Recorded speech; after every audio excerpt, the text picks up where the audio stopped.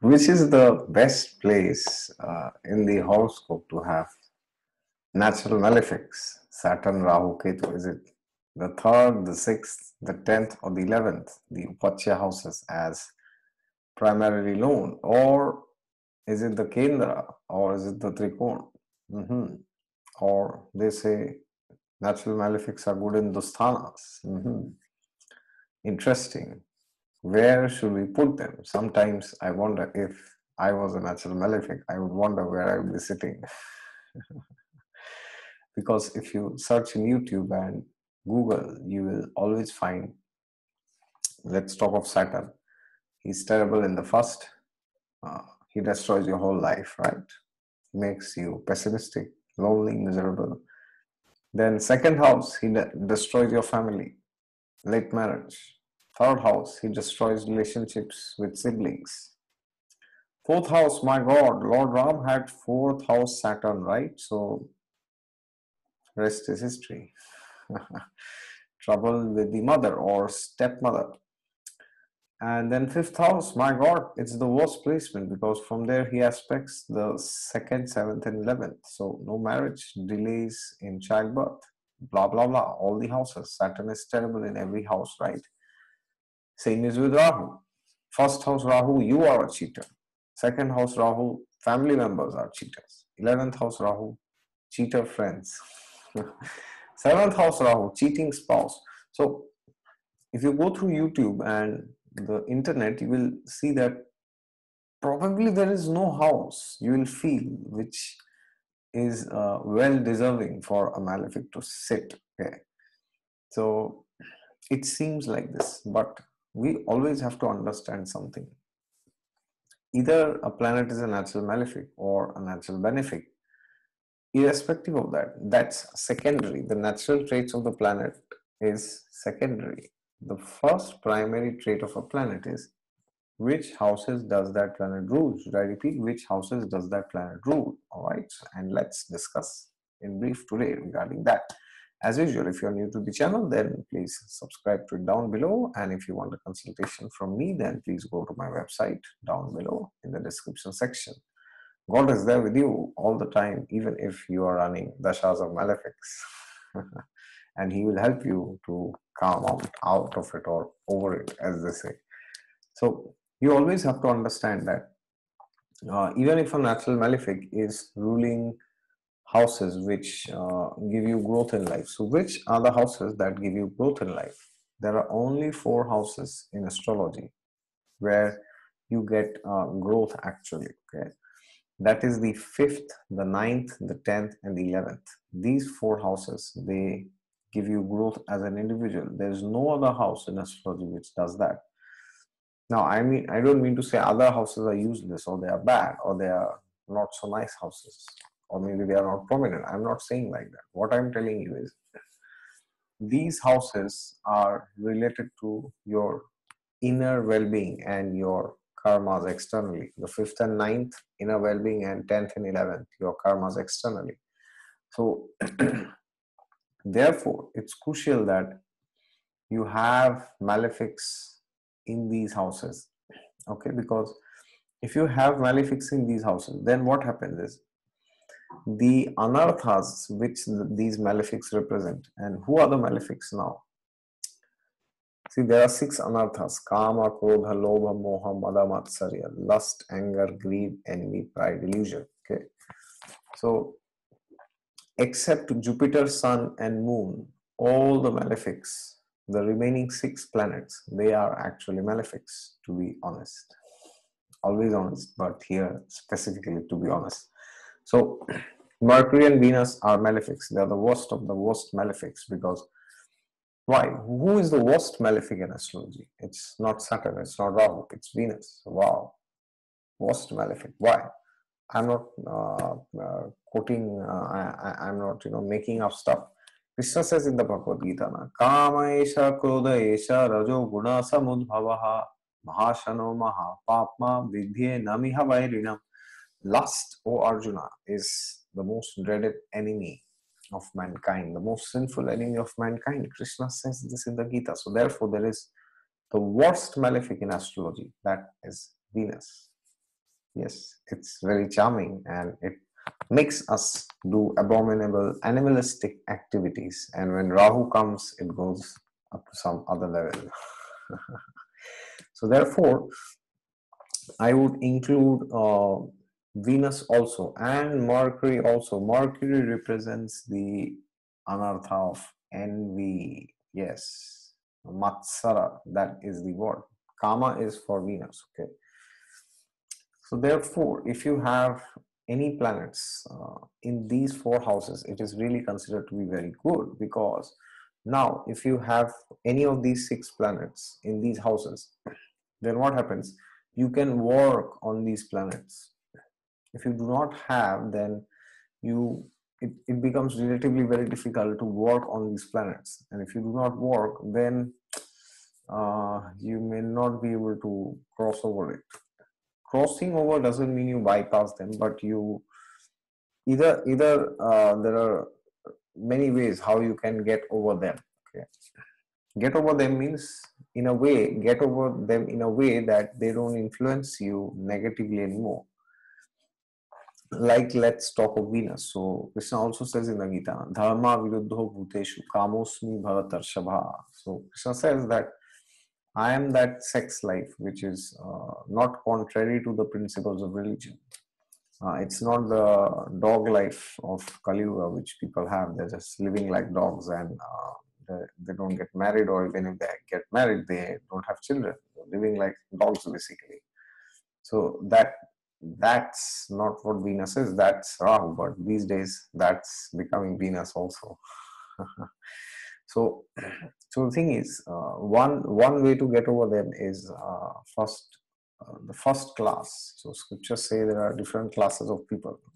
There's one first class category. Who is the first class? First class understands things by hearing. All right, I hear it and I understand. First class, that's it. If I drink alcohol, I'll suffer. If I take meat, I'll suffer. All right, no problem. I understand. It's okay. I won't take. Then there is the second class category. Second class is the one who hears but doubts. The second class is skeptical and does not believe in the words of the gurus and the scriptures. He's a bit skeptical. He thinks, maybe still there's something. But then he sees other people suffering or other people happy by doing certain activities. Then he believes that, oh yeah, what Krishna says is right actually. So his own realization is not enough. His own intelligence is not strong enough.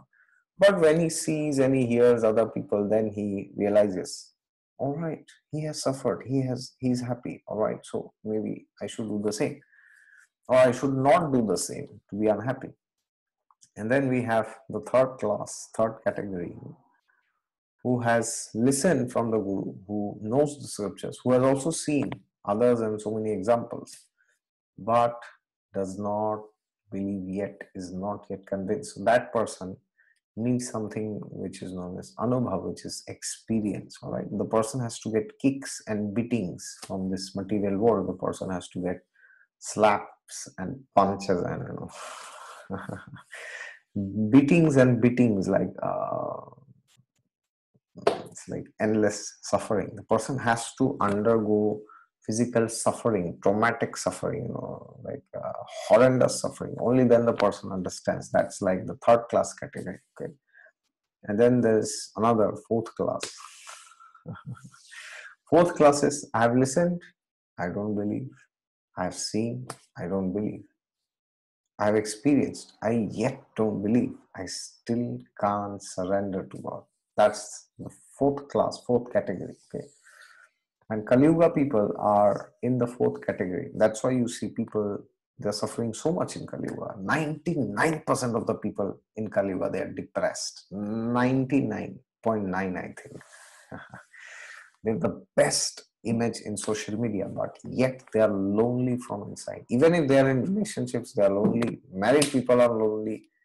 Single people are lonely. People who are in relationships, premarital relationships, they are lonely. Extramarital relationships, they are also lonely. People who have great jobs, even they are unhappy. People who don't have a job, they are also unhappy. Why that's happening? Because they are submitting to the urges of these 6 planets actually. Okay? So therefore, if you have planets in these houses, then you can work on these planets, and you can, depending on the house and the horoscope, you may either be in the first category, second or third or fourth category, or maybe some other category, fifth, sixth category, where you need more beatings and more slaps from this material world to understand, right? You need more kicks in the face directly, only then you'll understand. So there are different types of people, and it can happen that particular in relation to one particular anartha, which is from one planet, it could happen that you are you can handle those traits very easily. It's not very difficult. Or it could happen that when it comes to another planet, it's very difficult for you to handle. Like some people, they can handle lust very easily, sex desire. But when it comes to envy, they're envious like snakes. Like, have you seen snakes? Snakes are known for envy, basically. So they may not be lusty like animals and dogs, but they're definitely envious like snakes.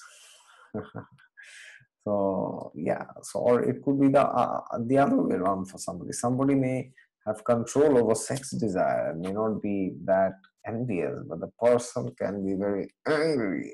It's like so angry. Dantavakra is the demon who was liberated by Krishna, who signifies Krodha, anger, which is one of the 6 anarthas, which is signified by Mangal, Mars. Okay, so therefore,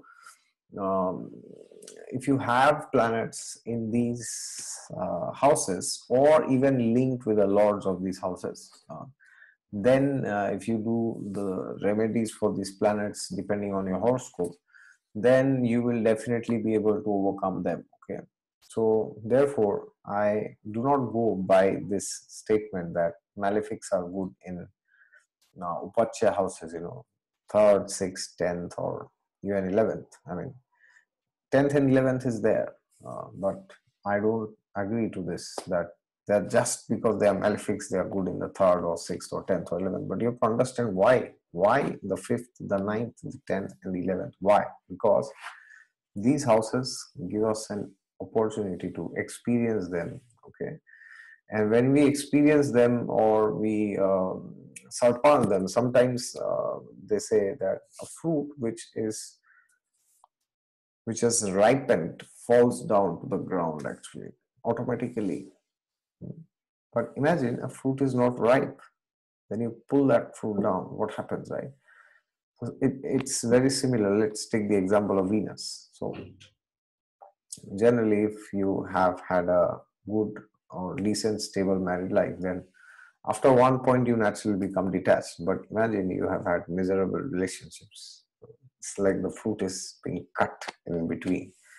Then what happens? You're always constantly searching for this, imaginary soulmate, twin flame, or some special creature which a jobless person called God has made for you. All right. So yeah, God is God, but he's not jobless. All right. His only job is not to keep sitting and making soulmates for you. All right. Now, of course, there are no soulmates these days in Kali Yuga. In Kali Yuga, it's like soul groups. Every 6 months, their soulmates change. So after some days, and maybe even now, when a person looks down 20 years down the line, at the age of 40, they may think that, oh yeah, 20 to 21, she was my soulmate, or 35 to 38, he was my soulmate, or whatever. Anything can happen in Kali Yuga. 1, 2, 3, 4, I don't know how many. So it's like a soul group. So now gods are becoming more and more jobless. So they are making soul groups instead of soulmates. All right. This is how people of Kali Yuga think actually. Right. So that will be all from my side. So if you have these malefics in these houses, then you are extremely fortunate. Okay. Don't think that Saturn is bad in the 5th or 9th. Never, never, never believe this nonsense. Never ever in 1,000 years. Okay. So therefore, If you have, then you should do the necessary remedies in consultation with your private mentor or with your astrologer. Okay, because for you, Saturn in fifth may behave in a different way because your lagna is different. Your Saturn lords a particular house. Okay, so you cannot make a video for Saturn in ninth and you give remedies and it doesn't work. What if that Saturn is exalted in the Navamsha and it is afflicted? All right. What if it is debilitated and it is exalted in some other divisional chart, apart from the Navamsha? Whatever, any planet, any sign, anything, any lagna, right? So therefore, very closely you should sit with your mentor and see what remedies you can do to overall improve and get out of these anarthas, because unless you conquer these anarthas, you cannot make spiritual progress. All right, that is an illusion. Sometimes people think, oh, my lust is also continuing, I am having an animalistic life, it's fine after all, I can do what I want, but I'm very spiritual. I read the Bhagavad Gita. I read, I read motivational books and all. So, spiritual life and sense gratification go ill together. They can never go together. So, if somebody thinks that by indulging in these six anarthas, they are practicing a spiritual life, then they're having the time of their life. They're so high somewhere that the moment they fall, they will collapse completely. All right. So read the Bhagavad Gita and understand what Krishna is trying to tell, how the anarthas are functioning. Read it, only then you will understand. All right. Seeing astrology videos won't help you. Astrology will only tell you what problems are there, but astrology won't tell you in the next 1,000 years how to get out of it. Okay. So how to get out of it, there's only one book which will tell you that, right? So let's read some random shloka.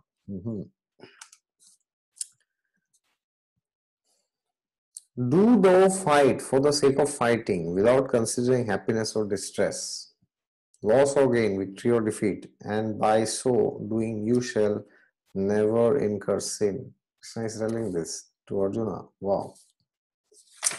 See, if you fight without considering loss or gain, victory or defeat, you won't incur sin. So Arjuna was thinking that he will he will commit very grievous sinful activities by killing his family members, but Krishna enlightened him. Right? Krishna said that don't think you are doing this for yourself. Right? Don't think it's for you. Then you won't incur sin. All right. Otherwise, you will. All right. That will be all from my side. If you are new to the channel, then please subscribe to it below. And if you want a consultation, you can also go to my website down below in the description section. God is there with you all the time. Just look to Him and you will find Him.